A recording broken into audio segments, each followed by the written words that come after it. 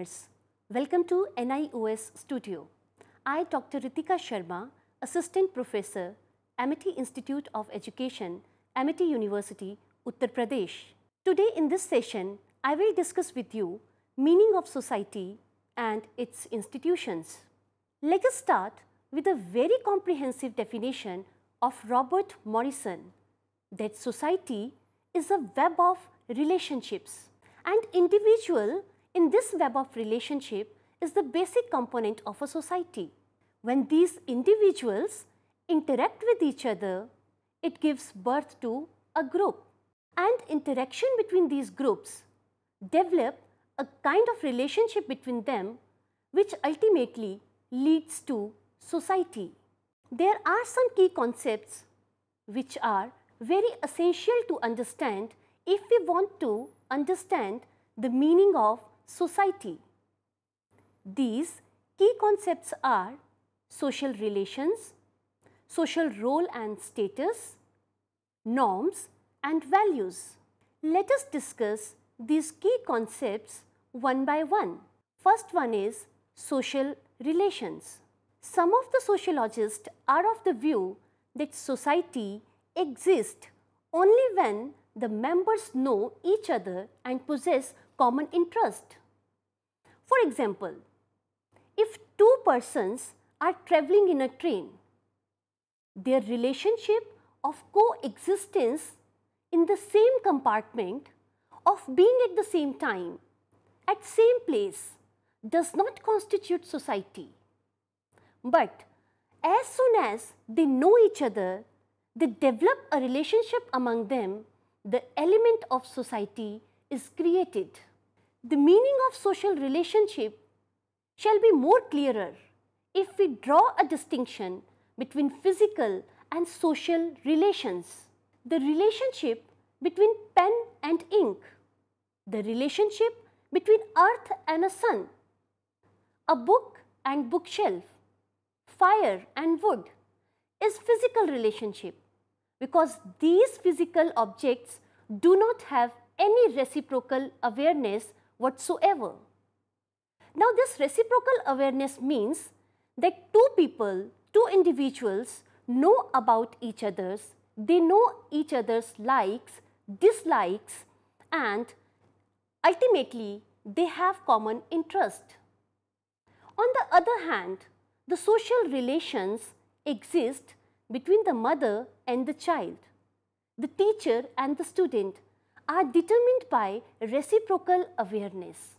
My dear learners, it is very essential to understand that without this reciprocal awareness, there can be no social relationship and therefore no society. In our daily life, we come across different types of social relationships. For example, in our everyday life, we come to across the relationships like mother, father, son, daughter, husband, wife. All these relationships are called primary relations. And other relations like uncle, aunt, nephew, niece, these relationships are categorized as secondary relations. My dear learners, besides these primary and secondary relations, we have other different relations in our life, like we have social relations with our friends, with our neighbors. Those relations are called tertiary relations. Now, you can easily understand that social roles are changing with the change in situation or change in the social context. Our roles are not fixed. For example, in this session, I am playing a role of a teacher or facilitator, but when I will go back to my home, I would play a role of a mother to my children, role of wife to my husband, and role of daughter to my parents.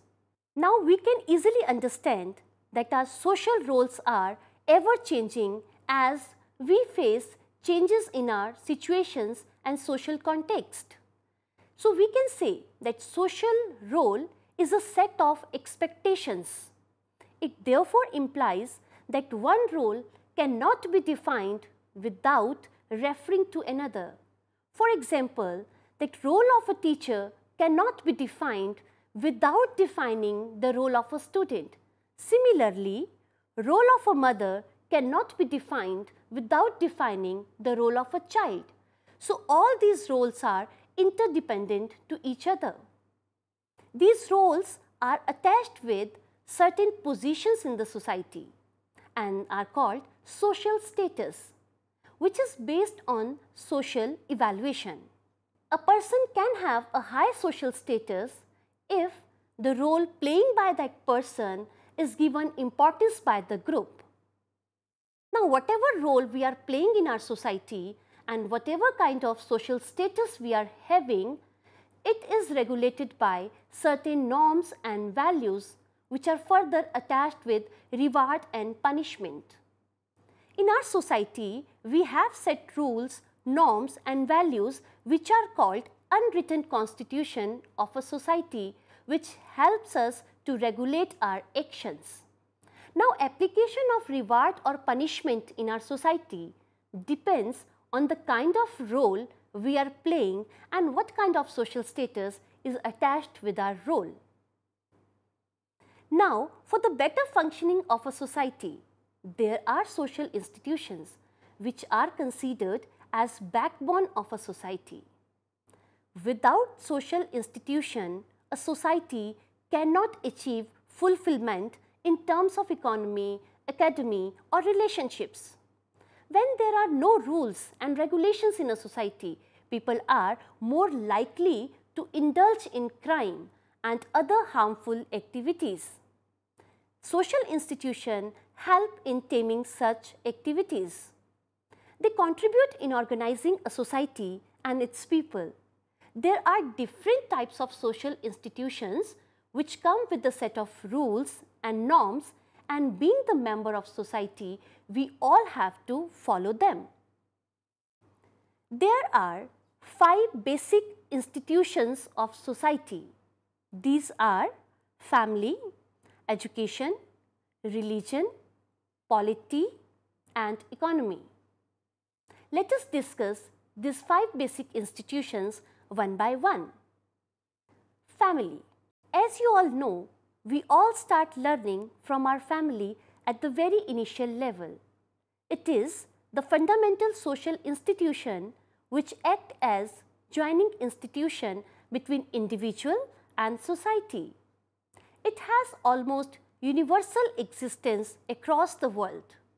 In most of the societies, the family is the major unit in which socialization happens. Parents, siblings, and if the family is extended rather than nuclear, other relatives of our family all help in socializing children from the time they are born. This socialization process is imparting knowledge to the family members to adopt family and societal cultural norms and values, ethics and morals, recreations, education, etc. So, we can easily say that our family is the first institution of learning.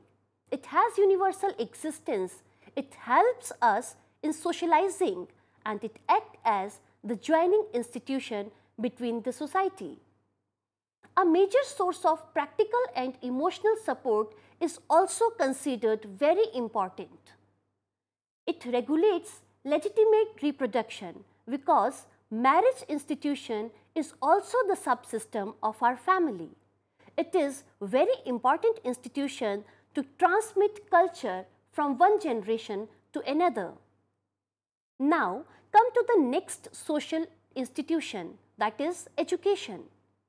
Education as social institution plays a vital role in our society.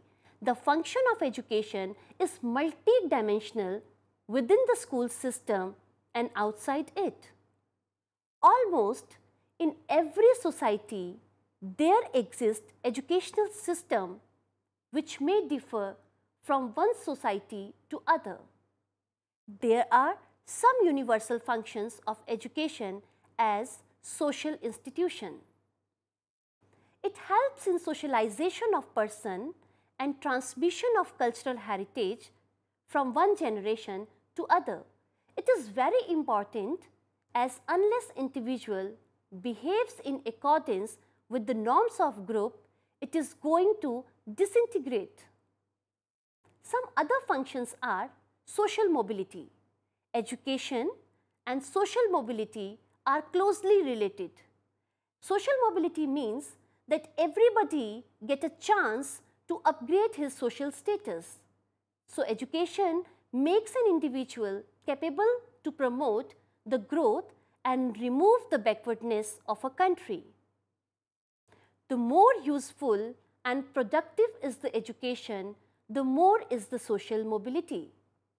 Education always tries to develop ability and capacity in individuals to gain higher status, positions or prestige and promotes effective social mobility. Now, let us discuss next very important social institution, that is religion. Religion is the most powerful instrument of social control and social integration. How religion works for social control?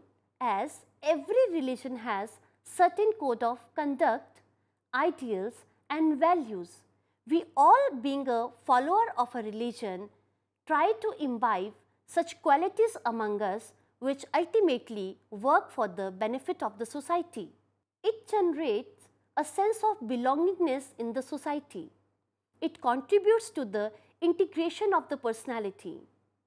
Through our religion, we are very fortunate to have scriptures like Ramayana, Bhagavad Gita, Quran, Bible, which are great literary works and storehouse of knowledge. Now, we will discuss the next social institution is polity. Political institutions are defined as a system of control through its organizations and legal or legitimate use of force. It helps to regulate relationships as customs and traditions are limited to a certain extent and cannot interpret the formal situations and events. For the interpretations of some of the formal situation and events, we need a regulatory body which work for the regulation of relationships, and that regulating body is our political institutions.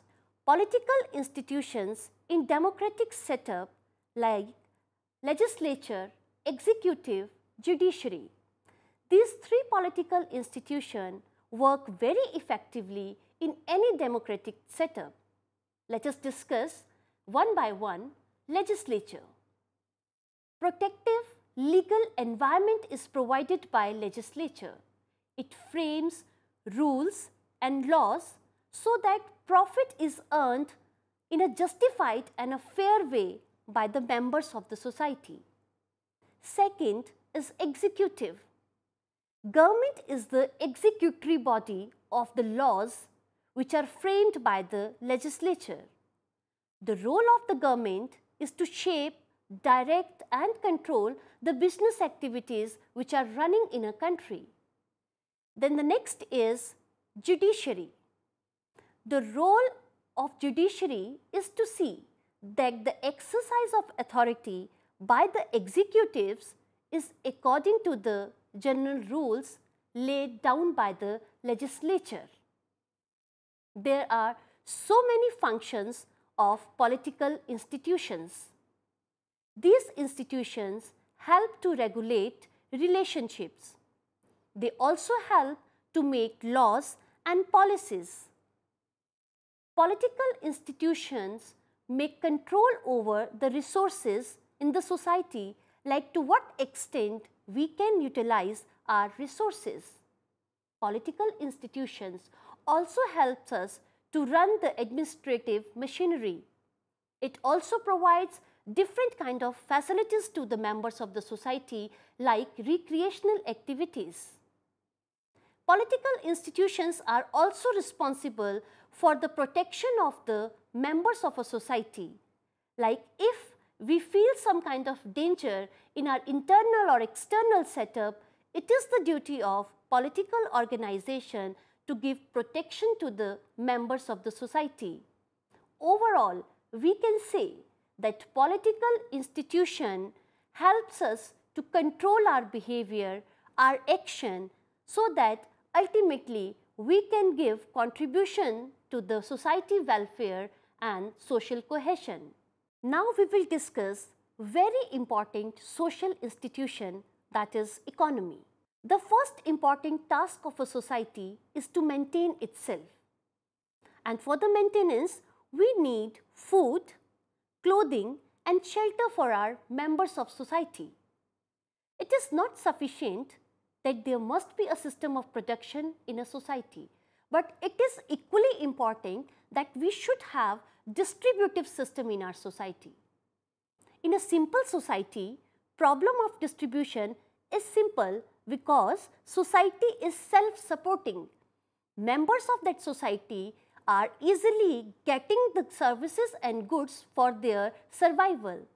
But when there is a complex society, goods passes through many hands before reaching to the consumers.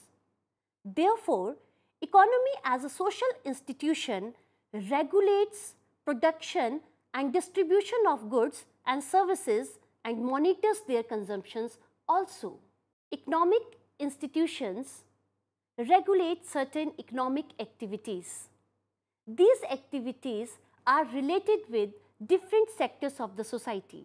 For example, primary sector, secondary sector and tertiary sector. Primary sector activities are those activities which help in the production of raw materials. For example, agriculture, fishing, mining and hunting. There are certain activities which are the part of secondary sector. When we add value to the products which are prepared in the primary sector, it will become the part of secondary sector. For example, furniture from wood, cloth from cotton, food products from wheat and rice. These are the activities which are related with the secondary sector. Now, there is a tertiary sector and activities like care, education, treatment, transportation, all are related with the tertiary sector. So, the educational institution as well as the economic institutions deal with the regulation of these economic institutions. Other functions of economic institutions are training for economic activities. Like we have discussed that there are different activities in primary, secondary and tertiary sectors. So, it means we need some trained, skillful person to perform these activities in the society. So, educational institution also helps us to provide training to the individual so that all these activities related to primary, secondary and tertiary sectors can be completed effectively. One of the most important tasks of the economic institution is monitoring of economic activities. Whatever data economic institutions collected from the society, it will help them to frame new policies, modified rules for the betterment of the society. Proper functioning of a society depends upon the effective working of its social institutions. All 5 basic institutions are interrelated. No social institution survives without the help of other. Individually, we are the basic components of society, so its structure and function also depends upon how we work in the society, what is our role and what is our social status. So learners, I'll close this session with this. We will meet again in the next session. Till then, thank you.